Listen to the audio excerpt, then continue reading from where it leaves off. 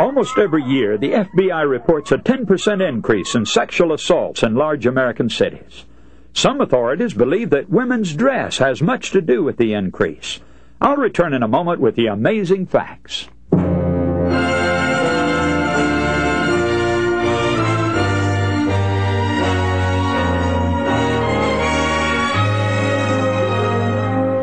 Hello, this is Joe Cruz and the Amazing Facts broadcast, facts which affect you. In our last broadcast, we introduced the delicate subject of modern dress and undress, and how the principle of Christian modesty has been violated and almost destroyed. I'd like to introduce today's broadcast with the most revealing statement about feminine pride. The professional woman who made this statement had been in sales and served as a newspaper fashion editor. And here's what she said. More and more American women pursue fashion's far-out follies.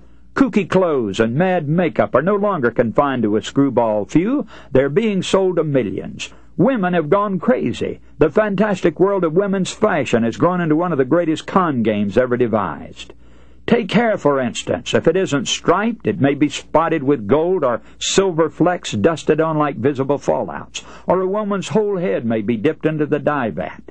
Then there are green eyelids, no longer merely a stage makeup for a spooky thriller. This fungus-like look can be seen at any PTA meeting. Eyeshadow kits and all colors of the rainbow sell at department stores, discount houses, and dime stores. Fashion is turned into a relentless campaign to encompass every American female from the cradle to the grave. The old are made to look infantile, and the young are high-pressured into the femme fatale market before they're out of diapers. Women have been so bewitched, bewildered, and brainwashed that they seem incapable of resisting the most errant nonsense.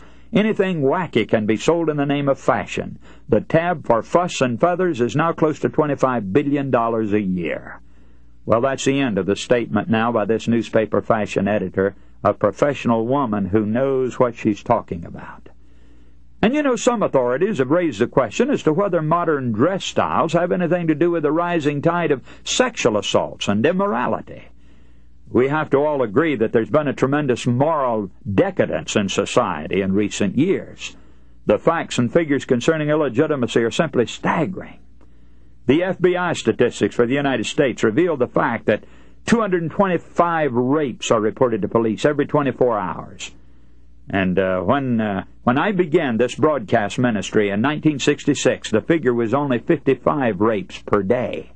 But now look how it's jumped up to 224.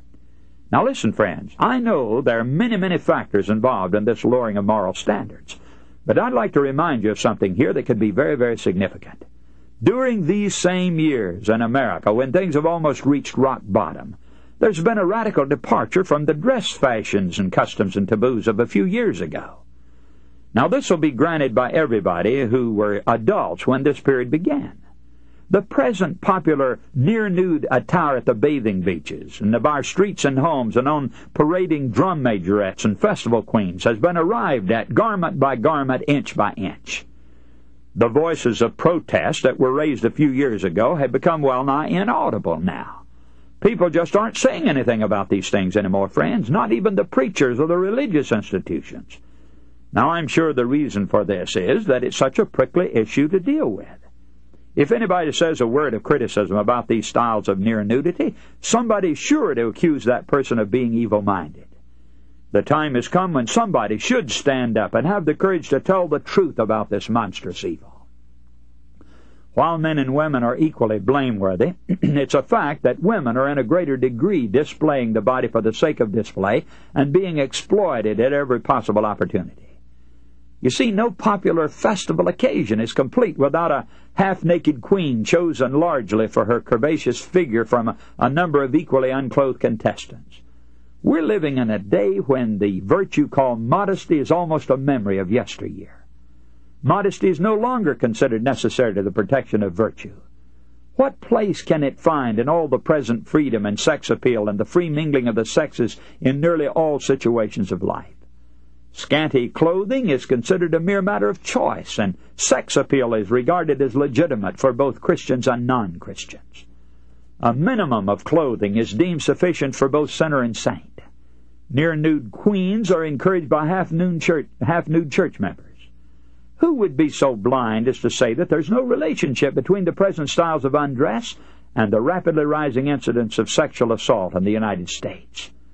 The warden of one of the most famous prisons in America worked personally with and interviewed 170,000 prisoners in a 12-year period.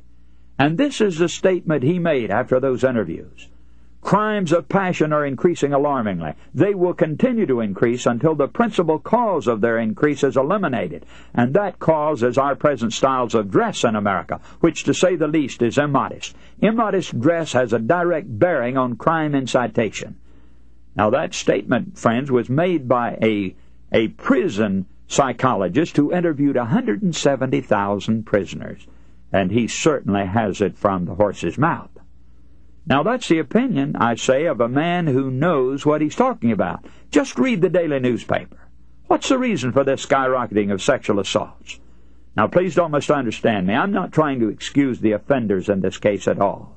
But I'm saying that a return to the modesty which once characterized this country would eliminate, I believe, a very large measure of crime today. That 10% increase of sexual assaults is going to be reported again next year and the next probably, as long as the present trends of immodest dress and style are continued.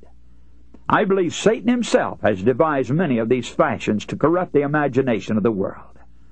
As we read a moment ago, the imagination of the hearts were only evil continually back there in the world before the flood. And Jesus said, as it was in the days of Noah, so shall it be in the days of the coming of the Son of Man. Today we see a world filled with evil imaginations. Ancient Rome had no more brazen infatuation with sex and vulgarity than we do today. America has gone mad over the unholy attempt to glorify and glamorize sexual perversion. It assaults the eyes and ears on every side. Television, radio, music, advertising. It's all so thoroughly saturated that even worldly people are complaining about it. This generation can truly be said to worship the cult of the female body. Almost invariably, a new product introduced on the market is first advertised by some seductively clad woman. Physical impurity is the cursed sin of our day. The ungodly, unnatural obsession of our society with sex is the root of many of the social problems that we're having to meet. Satan has always worked through nakedness or suggestive dress. There's absolutely no question but what he has designed this gradual breaking down of inhibitions, especially on the part of women. Sights and sounds which would have shocked the most carnal people a few years ago don't even cause any alarm now in the saints of God. The stage has been set. Conditions have been created which mark this as the final moment before Jesus returns to the earth again.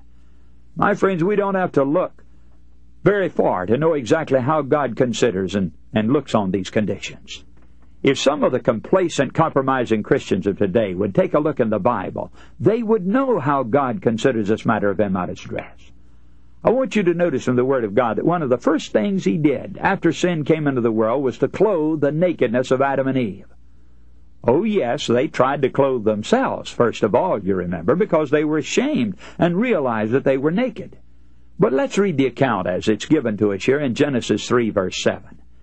And the eyes of them both were opened, and they knew that they were naked, and they sewed fig leaves together and made themselves aprons. Now notice what the margin of the Bible says concerning those aprons. Things to gird about. That's what the margin says. Now, friends, if you want to come right down to it, I suppose we could say that this was the first example of topless dress, because this is apparently what it was. It was a kind of apron that wrapped around and covered only a part of the body. But this was not sufficient, and God did not approve it, because in verses 20 and 21 we find God coming to them and saying, Unto Adam and also unto his wife the Lord made coats of skin and clothed them. Now we found in the same chapter 2 descriptions of the original dress that was made for Adam and Eve after they sinned. They designed for themselves certain clothes that were mere aprons, but God came along later and made coats for them, so they were completely covered over. So there, friends, you have a perfect example of what pleases the Lord. If you want to know what Satan's program is as far as clothes are concerned, go into some of the heathen lands of the world. The farther back you go into the bush country and jungles, you find people who are wearing less and less, and then finally nothing. After he gets control of an individual, one of the first things Satan does is to try to get him to take his clothes off. Now, the proof for this is found in Luke 8:27, concerning the poor man who had been possessed of a devil. Jesus had come to the land of the Gadarenes to visit, and the text says, when he went forth to land, there met him out of the city a certain man which had devils long time, and wear no clothes, neither abode in any house, but in the tombs. Now notice this, friends. The devil had full possession of this man's faculties, and he had taken off all his clothes. Now go down to the 35th verse, and read about this man after Jesus cast out the devils. Then they went out to see what was done, and came to Jesus, and found the man out of whom the devils were departed, sitting at the feet of Jesus, clothed and in his right mind. And they were afraid.